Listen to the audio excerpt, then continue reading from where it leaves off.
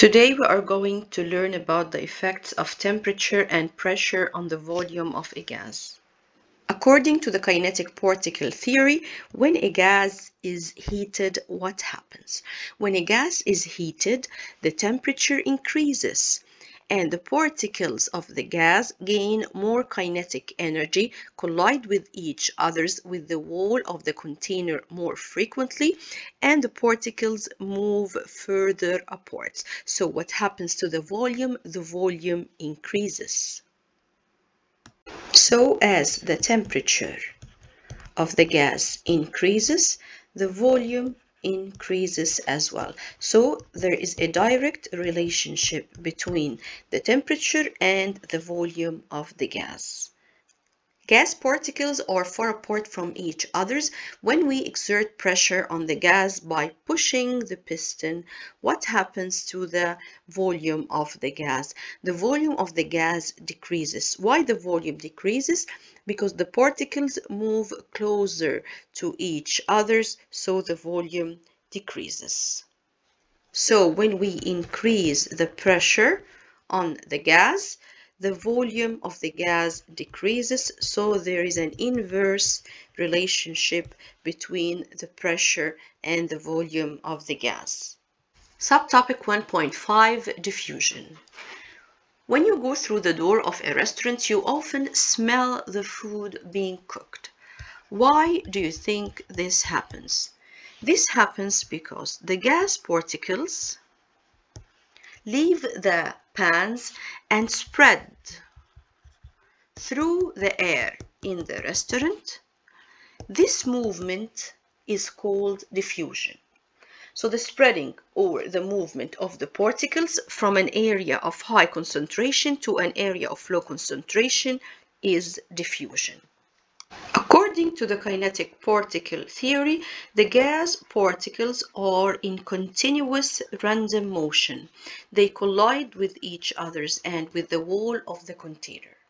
If we remove the divider here, the gases start to diffuse from an area of higher concentration to an area of lower concentration till we reach uniform distribution.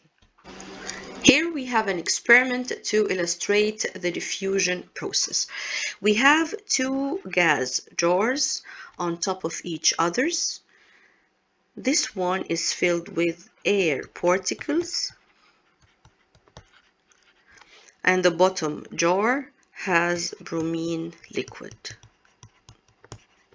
In between we have a cover to separate the gas jars.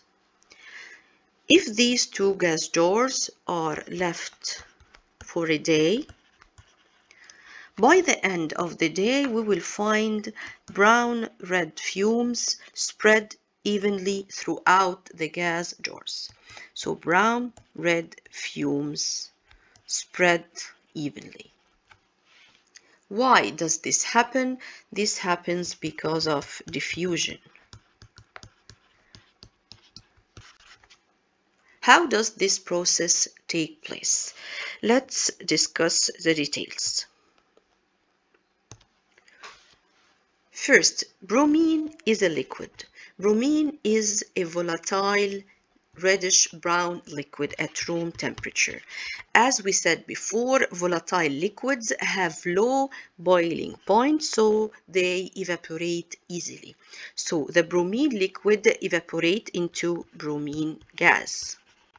So now we have bromine gas in the bottom jar, and on the top jar, the air particles.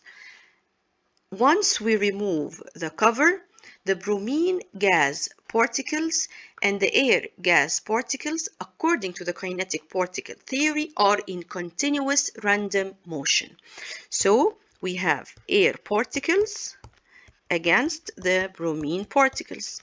They are in continuous random motion. They spread or move, in other words, from an area of high concentration to an area of low concentration. This is diffusion. Then they collide with each others and with the wall of the gas jars as well. So, to summarize what happens in this experiment, evaporation of bromine takes place first, then diffusion happens, then collision happens between the bromine and the air particles. Diffusion also takes place in liquids. We have here an example of diffusion of a green food color. We have a beaker, green food color in water. This process here takes days till we reach the uniform distribution of the food color throughout the beaker. Why do you think this takes days, not one day like the diffusion in gases? Diffusion in liquids is much slower than the diffusion in gases. Why? The kinetic particle theory is the answer as well here, because the particles of the liquid move much more slowly than the gas particles. So why diffusion in liquids is much slower than diffusion in gases? Because the particles of the liquid move much more slowly than the particles of the gases. So diffusion takes place between gases. Diffusion takes place between liquids as well, and diffusion takes place between liquids and gases. What about the solids? Does diffusion take place in solids? No, because solids do not move. The particles of the solid only vibrate in position because they have the regular crystal lattice structure. So diffusion only occurs in liquids, in gases, between liquids and gases. Another example of diffusion is the diffusion of potassium permanganate solution in water. Potassium permanganate is a compound having purple colored crystals. This is the starting point here. We put some crystals of potassium permanganate in a jar full of water. After a few minutes, you will see deep purple color at the bottom of the jar, and it's very light on the top. After a few hours, the solution becomes uniformly purple because of diffusion. Factors affecting the rate of diffusion. The first factor is the mass. We mean here by the mass the relative molecular mass or the relative atomic mass. So less dense particles diffuse faster than more dense particles. Here we have an example of different gases. Let's check which diffuses faster. Hydrogen gas. The symbol of hydrogen gas is H2. How many atoms of hydrogen? 2 atoms of hydrogen. What is the relative atomic mass of hydrogen? It's equal to 1. So the relative molecular mass, 2 times 1, it's equal to 2. On the other hand, carbon dioxide, CO2, we have 1 carbon and we have 2 oxygen atoms.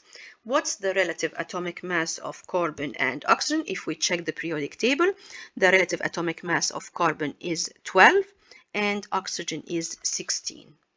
So carbon 12, oxygen 16. So here 12, here we have 32. So total is the relative molecular mass of CO2 is 44. So which diffuses faster? Which one has less mass? The hydrogen gas, of course. Another example, the nitrogen gas, N2, oxygen is O2. What is the relative atomic mass of nitrogen? It is 14. So N is equal to 2 times 14 equal to 28. So this is the relative molecular mass of the nitrogen gas. And oxygen, it's equal to 16 times 2, it's 32. So which gas diffuses faster? The nitrogen gas will diffuse faster since it has a smaller relative molecular mass. Back to the factors. So we are done with the mass. Factor number 2 is the temperature, or in other words, the energy. If the particles have more kinetic energy, what do you think will happen to the rate of the diffusion? The rate of the diffusion will increase. Why it will increase? According to the kinetic particle theory, as the temperature increases, the particles gain more energy and they move faster. So the rate of the diffusion increases. The third factor is the presence of other substances. The presence of other substances.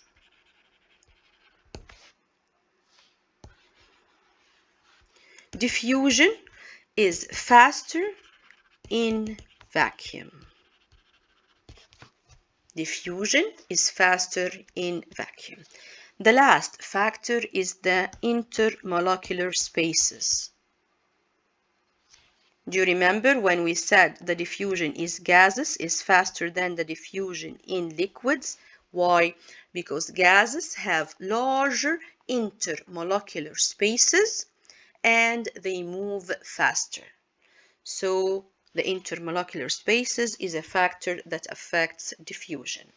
Here we have an experiment to compare the rates of diffusion of two gases. We have a dry glass tube and we have, this is a cotton wool soaked in concentrated hydrochloric acid. The other cotton wool is soaked in concentrated ammonia solution. And we have two rubber stoppers on each side.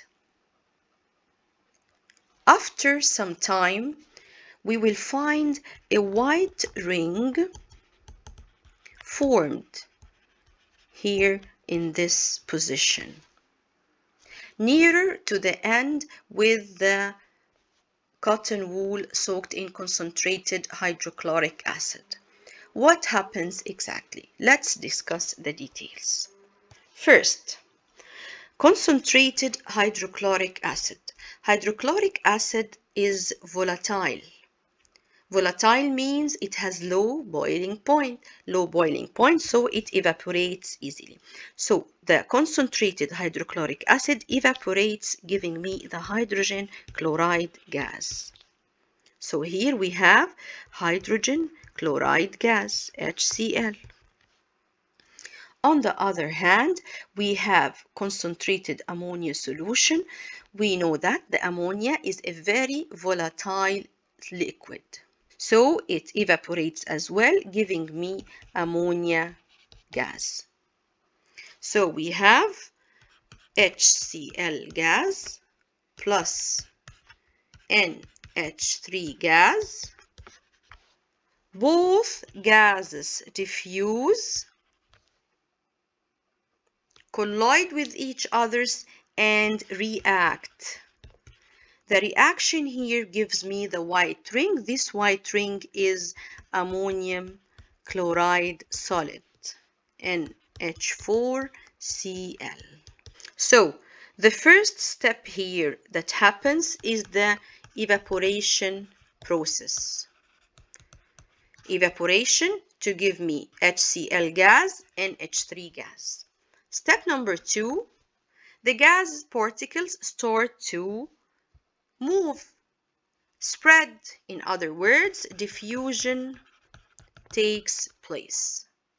Then HCl and NH3 collide, so collision happens. The last process is the reaction to give me the white ring of ammonium chloride. Regarding this experiment, we have few important points to highlight. The first point, why do you think the tube is horizontal and not vertical. The tube is horizontal, not vertical, to minimize the effect of the gravitational force. Point number 2. Why do we have rubber stopper at each end? Why do we have a rubber stopper? To prevent what? To prevent the escape of the gas particles. Number 3. Is the white ring formed immediately? Is the white ring formed immediately? No, it's not formed immediately. Why? Because the particles of the ammonia and the hydrogen chloride need time to spread and to diffuse from the ends of the tube to the other parts of the tube. Also, the tube is filled with air, no vacuum, and the particles are not just moving in one direction. They are moving randomly in all directions, colliding with each other with the wall of the glass tube. So this takes time till they collide and react with each other. Point number 4. Why do you think the white ring is formed exactly in this position? Why it is closer to the end with the hydrogen chloride gas, away from the ammonia gas? This means what? Which gas travels faster? The ammonia gas moves faster. Why does the ammonia gas moves faster? The ammonia gas moves faster because it's lighter. It has smaller relative molecular mass than the HCl particles. If we check the HCl particles, what's the relative molecular mass? The hydrogen is equal to 1 and the chlorine is equal to 35. So the relative molecular mass is 36. On the other hand, the ammonia, the nitrogen is equal to 14, hydrogen is equal to 1 times 3. We have 3 hydrogen. So the relative molecular mass of the ammonia is 17. So here, relative molecular mass of HCl is 36, relative molecular mass of NH3 is 17. So the ammonia gas is lighter. In other words, it has smaller relative molecular mass than the HCl particles, so moves faster and diffuse more quickly. That's why the white ring is formed closer to the side of the cotton wool soaked with the concentrated hydrochloric acid.